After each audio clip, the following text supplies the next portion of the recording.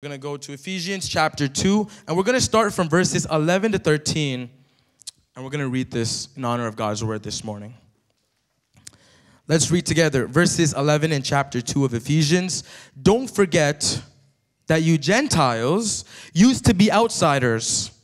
You were called uncircumcised heathens by the Jews, who were proud of their circumcision, even though it affected only their bodies and not their hearts. In those days, you were living apart from Christ.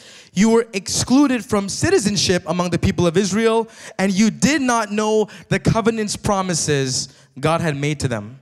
You lived in this world without God and without hope. But now, you have been united with Christ Jesus. Once you were far away from God, but now you have been brought near to Him through the blood of Christ. Amen? Amen. I want you to keep your Bibles open at this scripture. We're not done with it, but we're going to open up in prayer. Father God, we just thank you for this morning, Father, for the opportunity to just gather and to just learn from your word. Father, I pray that you would use me as your vessel, Lord, to speak appropriately. Holy Spirit, lead me so I can accurately, precisionally give out the word of God this morning. We love you, Lord. In Jesus' name I pray. Amen. You may be seated. You may be seated. I want to first start off with a little story.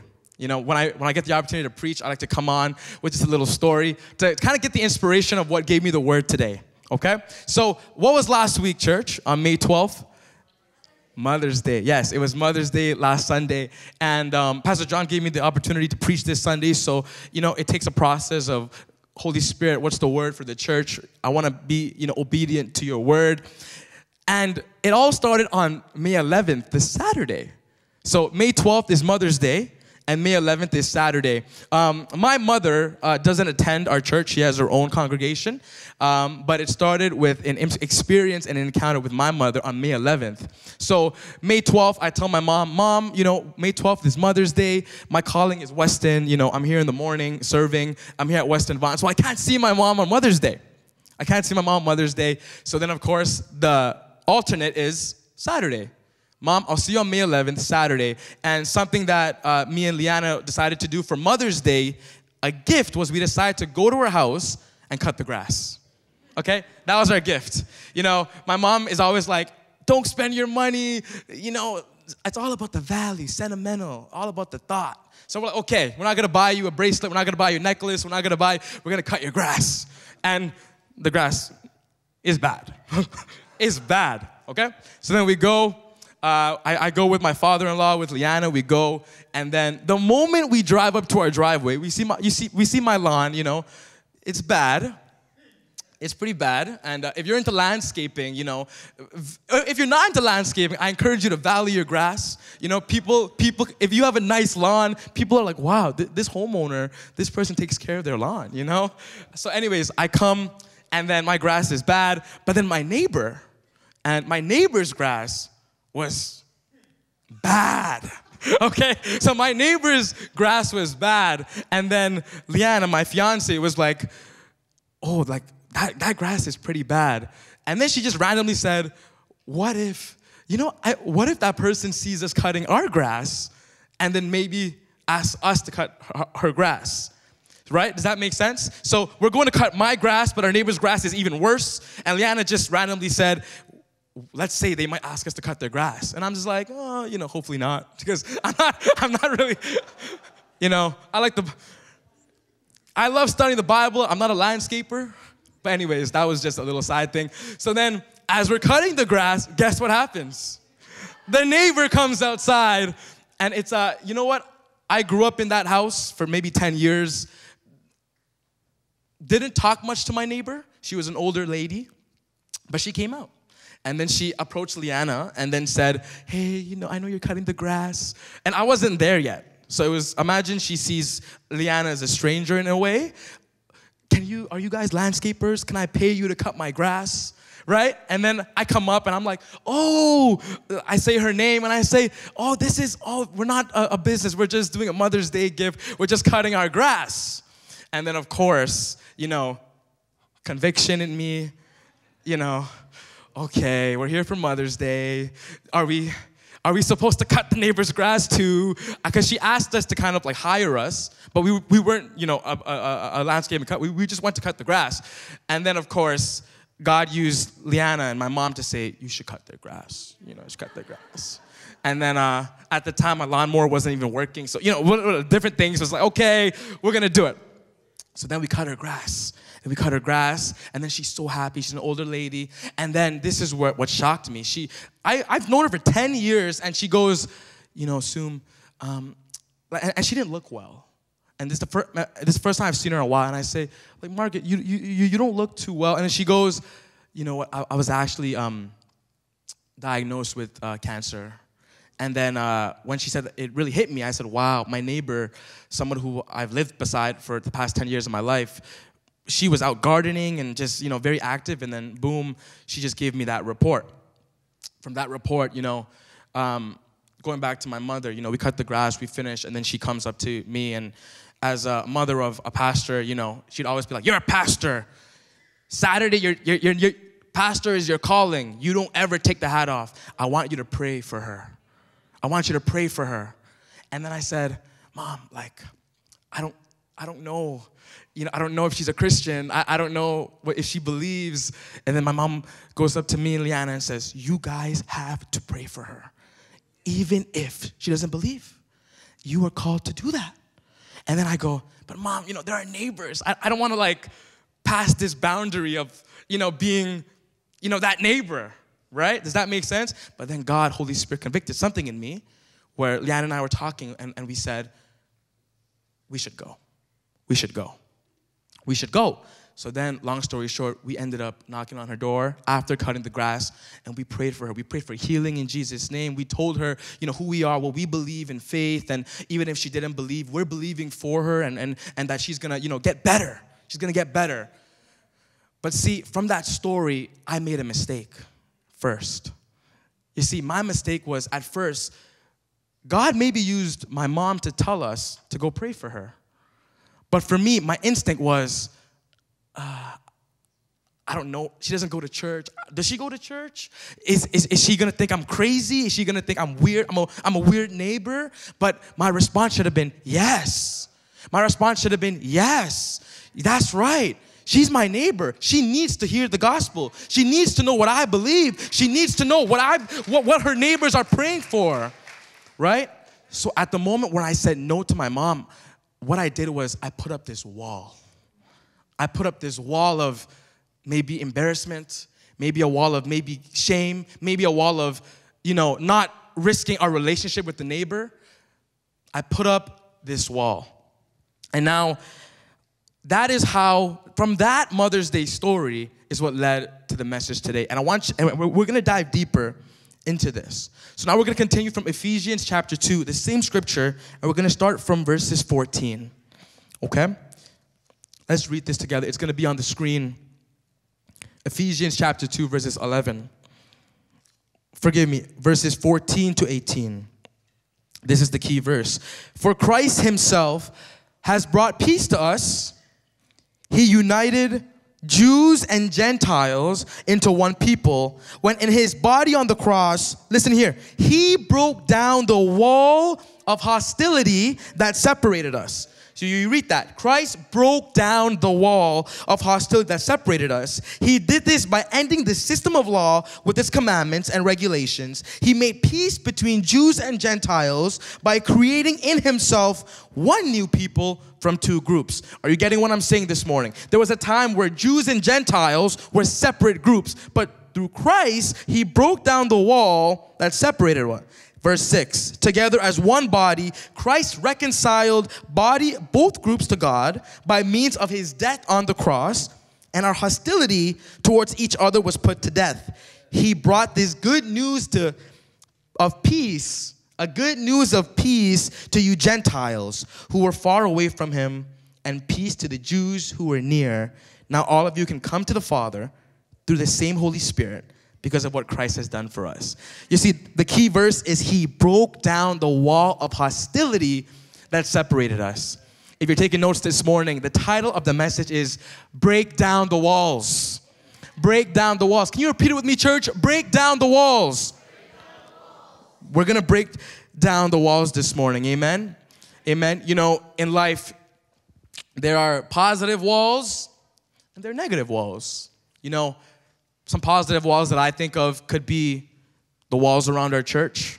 You know, we're very blessed to have walls, so, you know, maybe temperature is great in the room. You know, let's say grocery store has walls. Imagine a grocery store doesn't have walls. Imagine a bank with no walls. Okay, that'd be negative, but that's a positive wall. We have walls in our private time with the Lord. When you gather in your own space where you lock the door, you have the walls around. That's a positive wall, right? And there's walls around your home. Wherever you consider home, there are walls.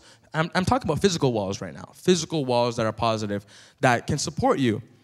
Then there are negative walls. And I'm more focusing on the spiritual negative walls, such as the walls of separation, a wall that separates you from good and bad. Maybe you're on the bad side and, you know, there's a wall separating you to get to the good side. You know, there's a wall of exclusion where maybe you're not welcomed into a room or you're not welcome into someone's hearts. That's a negative wall. There's also a wall of secrecy, a wall where maybe you are hiding something. You are living in sin and you're hiding it in secret, and there's a wall keeping it within you, which is a negative wall. And then the last wall I have listed is the wall of rejection, where you feel rejected, where you're trying to enter somewhere, but there's a wall that rejects you.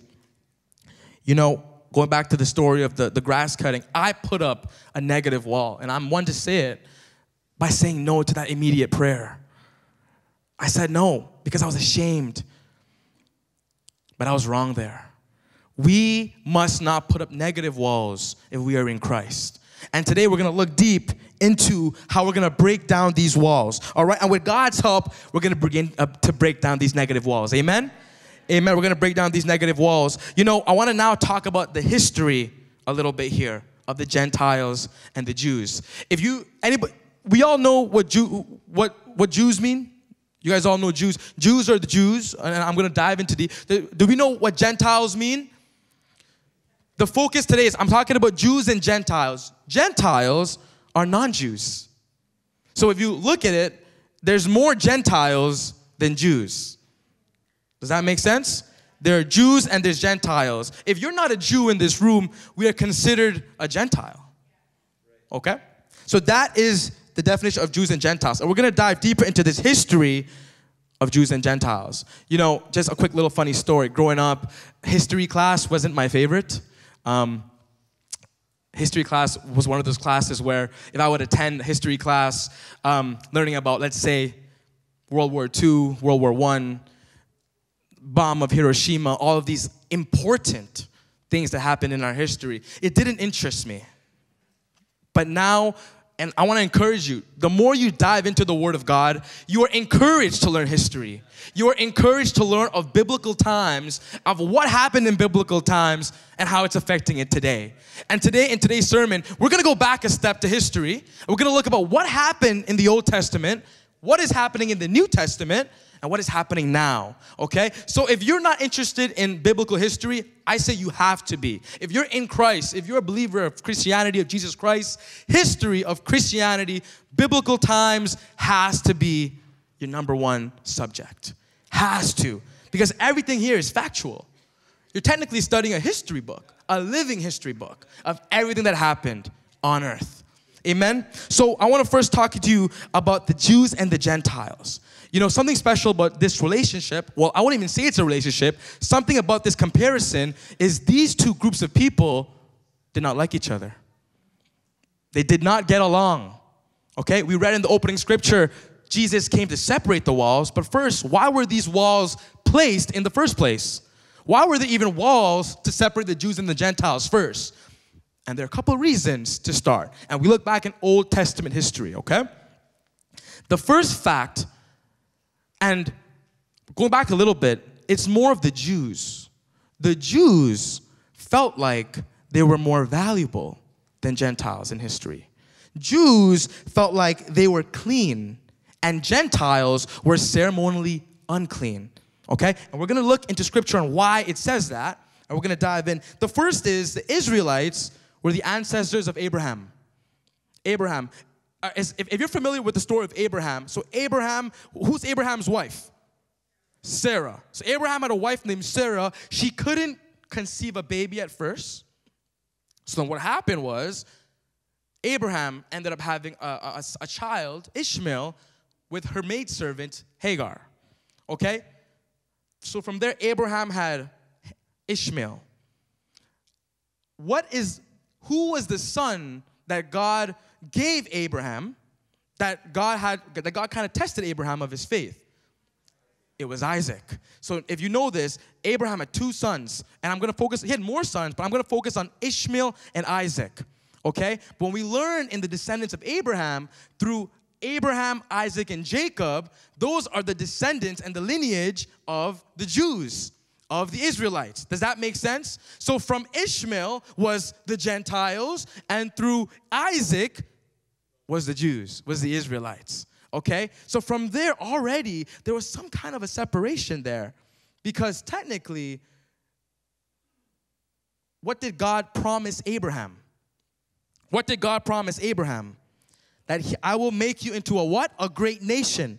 I will bless you. I will make your name great. You will be a blessing. I will bless those who bless you. And whoever curses you, I will curse you. And all the people on earth will bless you. See, God chose Abraham, the lineage of Isaac and Jacob, to be his chosen people, okay? But we're going to continue looking at God's nature. You might be thinking, why didn't God just choose the lineage of Ishmael too and Hagar? But why did he specifically just choose Isaac and Jacob, okay?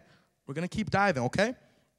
From this promise, God made a covenant with Abraham, okay? A sign of the covenant was circumcision, and then that's when God changed Abram's name to Abraham. It was Abram before that, and then it became Abraham. So that's the first thing. Because the Jews came from Isaac and Jacob through Abraham, they feel more valued. They feel more clean. Number 2, we all know the story of Moses, right? Where God chose Moses to go to Egypt and lead who? The Israelites. The Israelites. Not the Gentiles. The Israelites were in slavery. So God used Moses to free the Israelites. The Jews, the chosen people. So from there, Gentiles are like, what about us? God specifically chose the Jews, okay? And number 3, if you continue to read the Old Testament, all the kingdoms led by Saul, Solomon, King David, all Israelites, all Jews. We see them having many wars, many battles against the neighboring lands, right? All these neighboring lands were Gentiles, right? There's the Philistines, right? There's the Moabites, I'm going to read it correct. The Ammonites, the Edomites. These are all Gentiles, and they're battling the Israelites. So see, in history, in the Old Testament, we see that there was this separation between the Jews and the Gentiles, okay? And then from there, in time, it became a natural thing. It became, you're a Jew? Okay, I'm not on your side. Oh, you're not a Jew? Okay, I'm going to hang with the Jews, okay? This was Old Testament. Before Jesus came, that was it. Because God's plan was using his chosen people for a purpose. And we're going to continue seeing that purpose as we go on. Okay? So now we're going back to Ephesians chapter 2, verses 11 to 13. Church, are you following me? Does that make sense with the Jews and Gentiles? It's very important to understand that history to understand this message. The Jews and the Gentiles at once were separated. Okay? Let's read the scripture once again. Ephesians chapter 2, verses 11 to 13. We're going to read it, verse 11.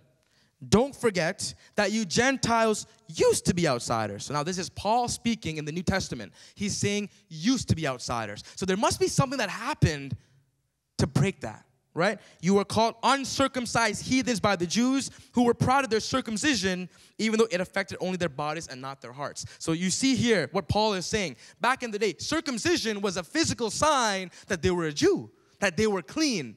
But what Paul is saying now is that it only affected their bodies and not their hearts. Are you getting to me where I'm at, Christians? Church, Paul is saying our heart is very important than our body.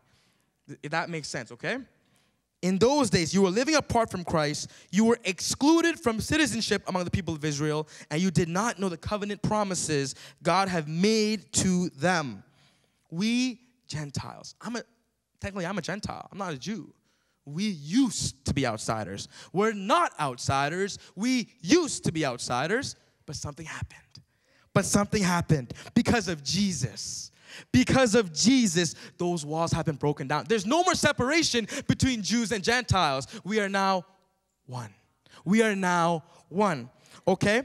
And you know what? Like, what I love about the Bible is when you read something in the New Testament, see, if you see what Paul just wrote there, he basically was quoting and referencing the Old Testament. Right? You uncircumcised, he's talking about that. He's talking about back in the day, you were outsiders, you weren't clean. It's all because it was all in the Old Testament text, okay? And now in the New Testament, I want us to look at a story in the book of Acts. Today is the day of Pentecost, the book of Acts of Peter. Pastor John mentioned Peter today. Peter and how he responds to this Jew and Gentile division. Even when Jesus, before he began even when he was in his ministry, that Jew and Gentile mentality was still there. Right? Jesus was the king of the Jews. So Gentiles were like, you're only king for the Jews and not the Gentiles. But Jesus had a different message. Jesus had a different message. But now let's look at Peter, how Peter responds after Jesus ascends and goes to heaven, okay? You know what? Like, I have the scripture here with me, and just to honor time, wow, time. I'm not going to read it, but I'm going to explain the story, okay? So Brian, you can follow along. You know what? Let's read the scripture. Let's read the scripture. Let's read the scripture. Let's read it. We're going to go to Acts chapter 10, verses 1. Okay? Acts chapter 10, verses 1. And the title in my Bible says, Peter visits Cornelius. Cornelius. And this is after Jesus rose and ascended to heaven. Okay? So now we're going to focus on this man named Cornelius. And let's see what happens. The next day at Cornelius's verse number 1. In Caesarea, there lived a Roman army officer named Cornelius, who was a captain of the Italian regiment. Ciao. Buongiorno. Am I saying it right? Okay. So he was a captain. That means he wasn't just a soldier. He was in charge. He's a big boss, okay? He was a devout man, God-fearing man, as everyone in the house. He gave generously to the poor and prayed regularly to God. One afternoon, about 3 o'clock, he had a vision in which he saw an angel coming toward him. Cornelius, he said, and remember, just because he believed in God, did he believe in Jesus Christ yet? Not yet. He believed in God, but not Jesus yet, because this is after Jesus' message. And Peter, God is using his disciples to spread the gospel, okay? Cornelius stared at him in terror. You see, he was scared of this angel and said, "What is it, sir?" He asked the angel. And the angel replied, "Your prayers and gifts to heaven have been received by God as an offering." So you see, Cornelius lived as an honest, God-fearing man. He's a good example. Then send some men to Joppa and summon a man named Simon Peter, which was Peter the disciple. He was staying with another Simon, a tanner, who lives near the seashore. As soon as the angel was gone, Cornelius called 2 of his household servants and a devout soldier, one of his personal attendants. He told them what has happened and sent them off to Joppa to get Peter. Okay? So for what do we learn from Cornelius right now? He was a good man. Okay? He served the Lord. He gave to the poor. He served. Okay? He was also a captain, so of course he worked. Maybe had a high, good-paying job, maybe. But the key point here is an angel appeared to him, and he immediately obeyed and sent for a stranger named Peter. He doesn't know who Peter is. Okay? Now we're going to go to verse 9. And let's follow. Church, are you with me here? Verse 9. The next day, as Cornelius' messenger was nearing the town, Peter went up on the flat roof to pray. It was about noon, and he was hungry. Peter was hungry. But while a meal was being prepared, he fell into a trance. He saw the sky open, and something like a large sheet was let down by its 4 corners.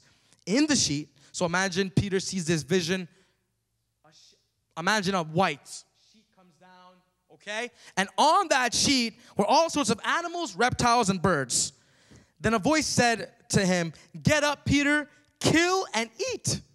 Kill and eat. Okay?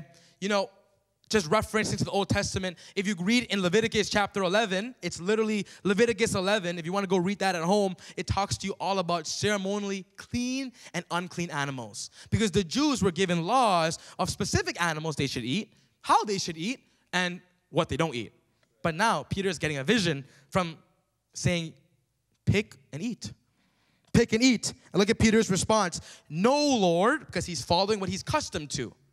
No, Lord, Peter declared, I've never eaten anything that our Jewish laws have declared impure and unclean. So Peter's just being a lawfully man. He's just honoring the Jewish law, right? But the voice spoke again, do not call something unclean if God has made it clean. Are you made clean, church, this morning? Are you made clean, church, this morning? Okay? The same vision was repeated 3 times, expressing importance, okay? Clearly, God was trying to show Peter something here, that do not say something is unclean when I, God, say it's clean, okay? Then the sheet was suddenly pulled up to heaven. God was trying to teach Peter something. God was trying to teach Peter something very important that will last us up until today. Okay, and let's see, okay, verse 17, Peter was perplexed. What could the vision mean? Just then the men sent by Cornelius found Simon's house. So now, after Peter gets this vision, Cornelius' men get to the door and see Peter, okay? And Peter's, I just had this dream, and now I have strangers at my door. They asked if a man named Peter was staying there, Simon Peter. Meanwhile, as Peter was puzzling, because he's trying to understand what this vision means, the Holy Spirit said to him, 3 men have come looking for you. Get up, go downstairs, and go with them without hesitation. Don't worry, for I have sent them.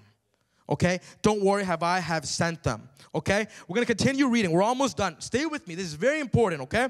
Verses 21. Peter went down and said, I'm the man you're looking for. Why have you come?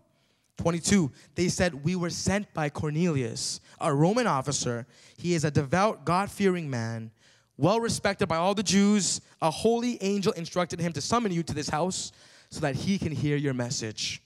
So Peter invited the men to stay for the night. The next day he went with them, accompanied by some of the brothers from Joppa. Okay, now this is where the change happens through the life of Peter. What are we going to learn from Peter? Verse 24, they arrived in Caesarea the following day. Cornelius was waiting for them and had called together his relatives and close friends. So imagine this Italian captain waiting for Peter. He's hosting. Great hospitality, brings his friends and family to join this party, to join this event. As Peter entered his home, Cornelius fell at his feet and worshiped him. Cornelius fell at his feet to worship Peter. Okay? I love that. But I love Peter's response even more. But Peter pulled him up and said, stand up. I'm a human being just like you. How humble. How honoring of Cornelius, but how humble of Peter. So they talked together and went inside, and many were assembled. So now this is where Jews and Gentiles come into place. So Peter, who is a Jew, is entering a Gentile's home. Peter told them, you know, it is against our laws for a Jewish man, which is Peter, to enter a Gentile home like this and to associate with you. So Peter is recognizing, he's saying, it's wrong for me to originally do this, but God has shown me that I should no longer think of anyone as impure and unclean. Church, are you getting what I'm saying this morning? No longer is Peter saying that someone's better than the other. No, we're all equal. We're all clean. Why? With the sanctification and crucifixion and resurrection of Jesus Christ. Amen? Amen. Do you see it, church? Do you see it? What used to be this wall of separation is now broken. Jesus broke down the walls. Jesus broke down the walls, and he's still breaking walls today. That's a huge wall. That wall is amazing. That wall is gone. No longer are we Jew or Gentiles. We are what? Sons and daughters of God. We are not Jews or Gentiles. We're not better or worse. We are sons and daughters of the living God. Amen? Do you believe that this morning? Do you declare that over your life, that you're a son and daughter? I'm not a Gentile. I'm not a Jew. I'm not unworthy. I'm a son. I'm a daughter of God. Do you believe that this morning, church? I believe it. I come from Thailand. I wasn't born Jewish. I'm a son and daughter of God. not even about my culture. It's not even about my heritage. It's not even about where I was born. It's about my faith in Christ. And that should be your story too. Come on, church. Give the Lord a clap off this morning. Oh, boy. Thank you, Jesus. Thank you, Jesus, for breaking down the walls. Thank you, Jesus. That wall has been broken, has been separated. You need to know that, okay? You need to feel that value of Christ. So from that story, we learned that Cornelius was a Gentile. He wasn't a Jew, okay? He obeyed God by sending for Peter.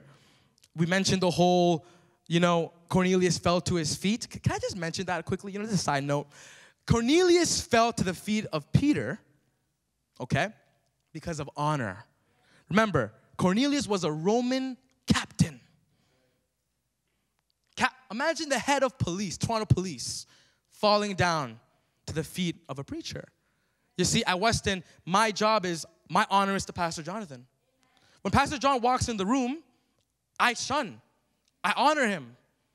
Pastor John, make sure I greet him and make sure he's taken care of, whatever I need to do to honor him, and then if I don't do that, I don't feel I've done my job to honor him. The Bible teaches double honor, okay? I want to mention this as well. It's more of a shout out. One of the hats that I wear at Weston is youth pastor. So I get the privilege to pastor our youth. They're amazing and I love all of them. Every Sunday morning, this is what honor is.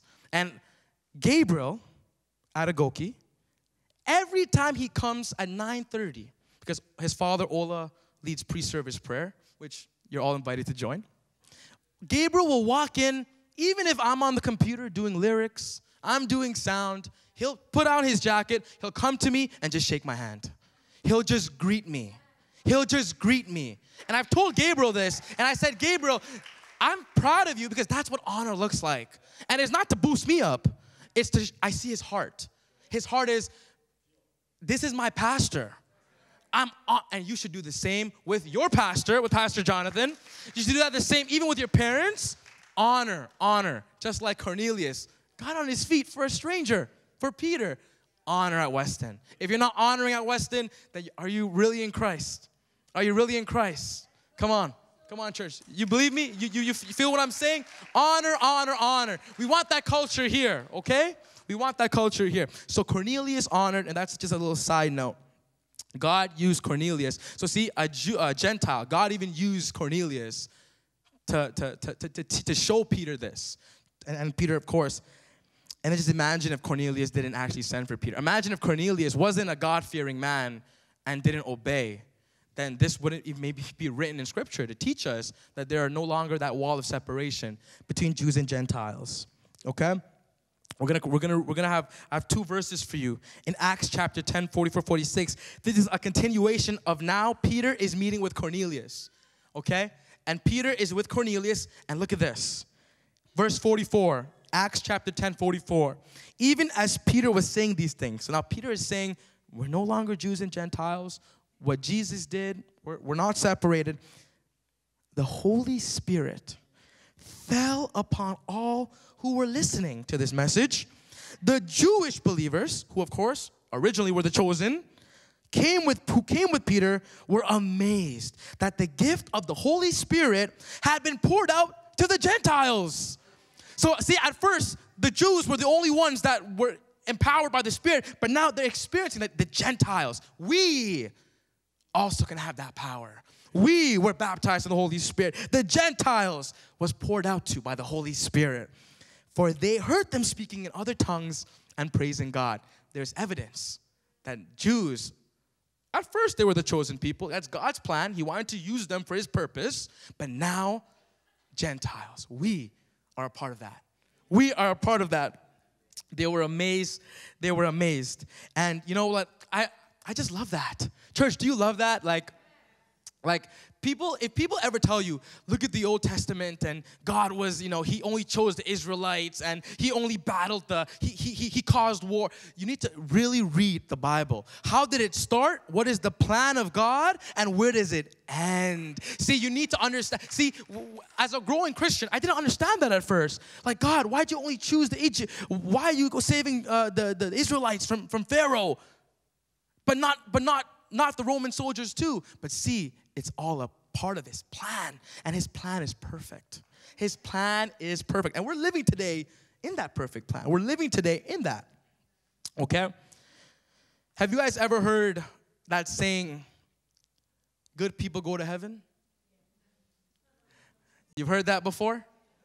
What about the good people? Sorry, I don't want to be like mean. What about the good people that aren't believers? Do they go to heaven? But this person's a good person. Do they go to heaven? This person feeds the homeless. Do they go to heaven? Do they? Now let me ask you, would Cornelius have gone to heaven if he didn't meet Peter? There it is. No. But wait, Scripture says he was a God-fearing man. He gave to the poor. He was a good guy. Good people don't go to heaven. Believers of Jesus Christ go to heaven. If you are in Christ, you're going to heaven. Jesus is clear. I am the way, I am the truth, and the life. No one comes to the Father except through me. Okay? So now Peter was used to share the gospel to this good man. You know, I believe in our lives, we have good people around us. I believe we have great people around us. Good people. Might even be our closest family members, our closest friends, just like Cornelius. But we need to be like Peter, a disciple, and share the gospel, share what Jesus did, came to do, so that those good people can be saved. Does that make sense? Good people don't go to heaven. Christians go to heaven. Are Christians good people? Should be. Yes, Christians should be good people. You guys are good people. I want us to say, I'm a good person. Through Christ, through Christ. That's good, that's good. At this time, you know, Alex, I'm going to invite Alex to come up as we're going to kind of narrow it down a little bit. Church, are you getting the message this morning? I think God was trying to get me to share this message of equality, this message of peace, this message of exclusiveness in Christ, that you're not meant to be excluded. And if you're sitting in here, or maybe you're watching online or going to watch this later, the message of Jesus Christ is for everyone. The message of Jesus Christ, that's why he came to this earth. If it wasn't for everyone, it would have just stayed with the Jews. Jesus didn't have to come, but he came. But Jesus came. You know, I believe today, even though Jesus broke down that wall of separation between Jews and Gentiles, where we're all now one, given the opportunity to hear the gospel, I still believe, and it's sad to say, but the enemy, the trickster, he's still putting up walls today. He's scheming. In my language, I like to say he's bugging. He's, moving wrong. He's putting up walls today. That's affecting Christians, affecting even non-believers, so that non-believers would never be Christians. He's putting up these walls so that people cannot hear the gospel. You know, there are walls. The biggest wall that comes to my mind is the wall of racism, racial disquality. You know, I only hang around with my race. You only can talk to your race. I shouldn't hang out with the opposite race because, we're culturally different. That's a negative wall that the enemy is putting up today. I can't stop that. But Jesus can. And maybe Jesus is using us, through us, to stop that, to repel that wall of racism. You know, at Weston, I'm going to share something a little personal. It's not in my notes, but when I first came to Weston, and I'm going to be honest, when I first came to Weston, one of my negative thoughts was, and I'm wrong for this, correct? I'm one to tell you I'm wrong. Where are my Asian brothers and sisters? That was 2021, my mindset. How immature of me. How immature of me to say that. I see we're a very multicultural church, which is amazing. but I was immature to be like, where are my Asian bro? Because I'm Asian. But see, I've learned that it's not about that. It's not about our race. It's not about our culture. It all comes down to Jesus Christ. I believe in Jesus, we're one. You believe in Jesus, we're one. We're brothers and sisters in Christ. That wall of racism needs to be broken down. I've grown past that. I'm marrying an Italian woman. I've grown past that. But I'm one to tell you that I've failed before. And it's okay to realize that, even for you too. Realize when you're wrong. Allow Holy Spirit to transform you. I'm a living testimony of that. The wall of racism needs to be broken down, and we need to be carriers of Christ in our city, because we need revival in Canada, church. We need revival in Canada, and it stops with these separation walls. These walls need to be separated. You know, stereotypes, the wall of stereotypes refer closely to racism. That wall needs to be gone. The wall of exclusiveness. You know, I love that Pastor John mentioned that Megan's Connect group is not just only for women. It's supposed to be inclusive, men and women. We include, break down the walls of exclusion. Everyone is invited. Everyone is welcomed. Everyone is welcome at the seat of the table. There's a big table in heaven, and everyone is welcomed. You are welcomed. And if you are sitting here today and you're wondering, am I invited to the kingdom of God? Yes. Yes, that's the gospel. Everyone's invited. The wall of social status, this one hurts me, where you only maybe hang out with those of economic class. Maybe you only hang out with those that work the same job you work, or maybe make the same income as you. Maybe you hang out with people that, you know, or you're afraid of people that's not important. In Christ, in Christ, in Christ, these negative walls have nowhere in your life. No place in your life. These walls of racism, stereotypes, social status, economic class, no place in your life if you're in Christ. Your job, and if you claim to be a Christian, needs to be lifting out your hand and welcoming someone, I'd probably say, the opposite of you. You know, that should be my role. That should be your role. Go out of your way to break that wall. Go out of your way to make a friend with somebody of the opposite culture. Learn about the opposite culture. You know, at church, what I love about Weston is all cultures are represented here.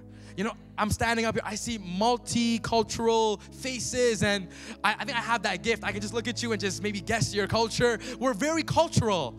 Our cultures need to be appreciated, represented, valued. But it should not be a negative wall that hinders us from our faith. You know, I heard this quote from a pastor one day. Write this down. This one's good. We are all, I'm going to read it. Just I don't want to get this wrong. We are all differently cultured, but we are all commonly human. And Jesus came to save humanity. He didn't come to save the Italian culture. He didn't come in to save the Asian culture. He didn't come in to save the Jamaican culture. He came to save humanity.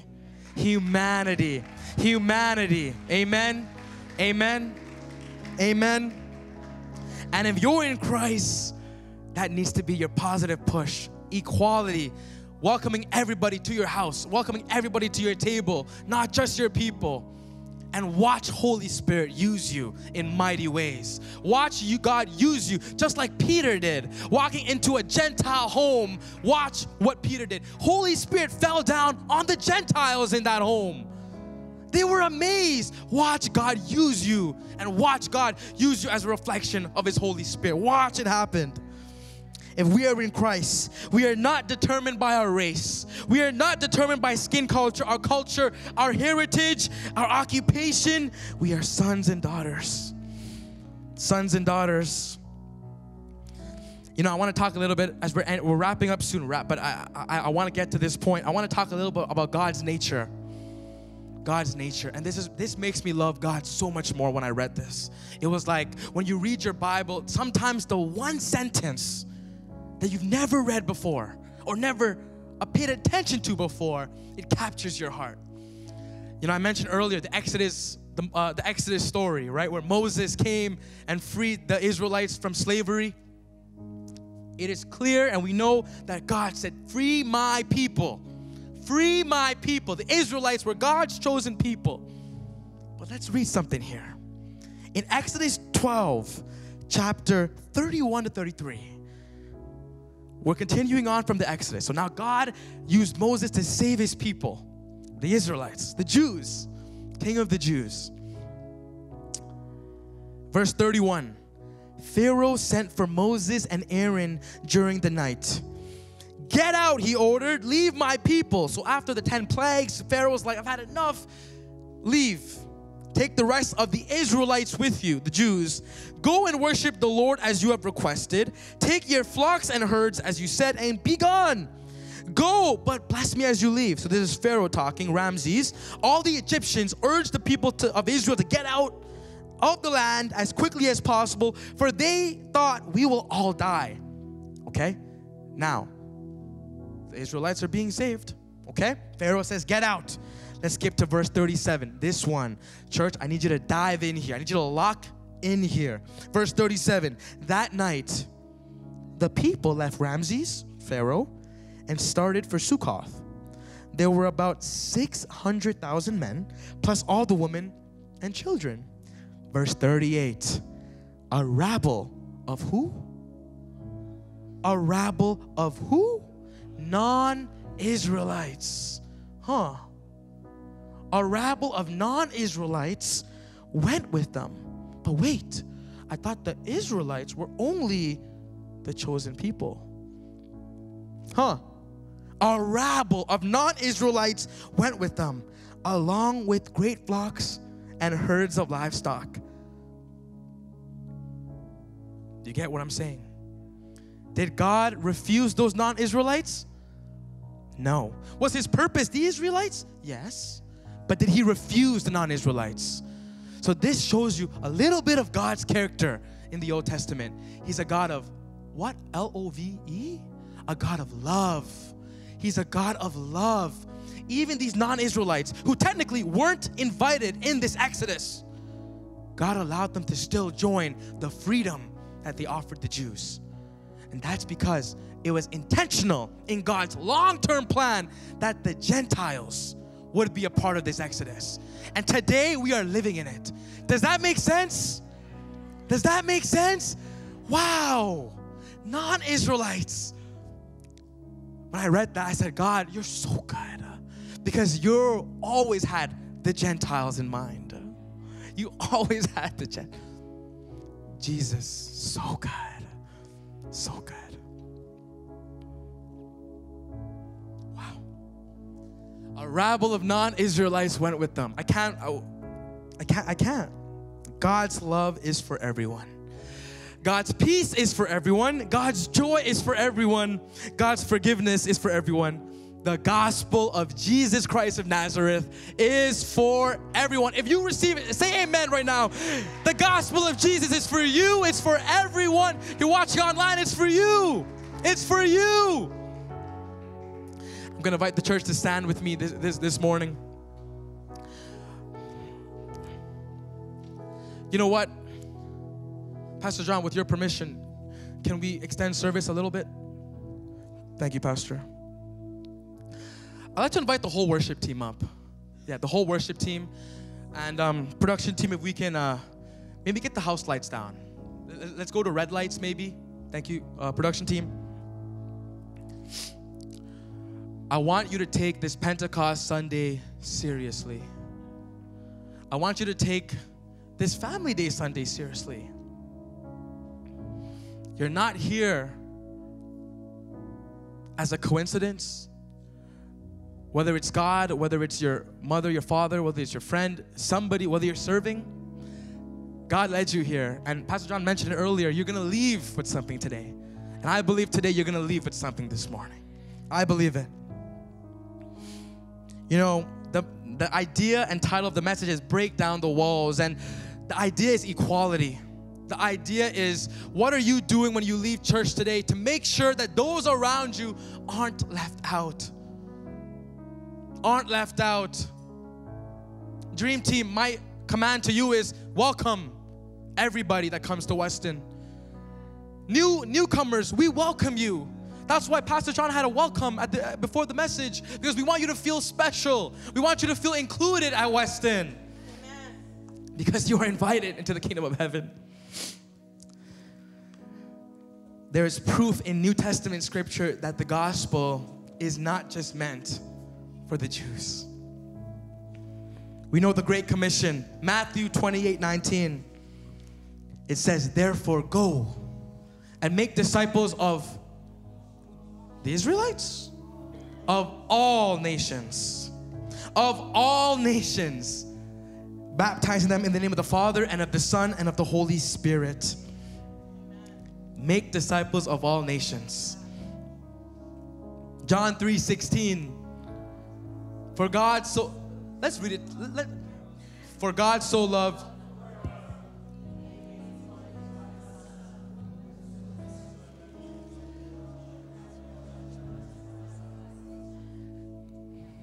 For so God loved the world that He gave His one and only Son, that whoever,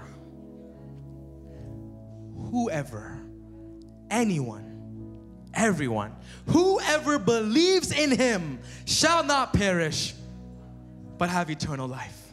Amen. Thank you, Jesus, for breaking down these walls so that all who choose to can come to you. Thank you, Jesus.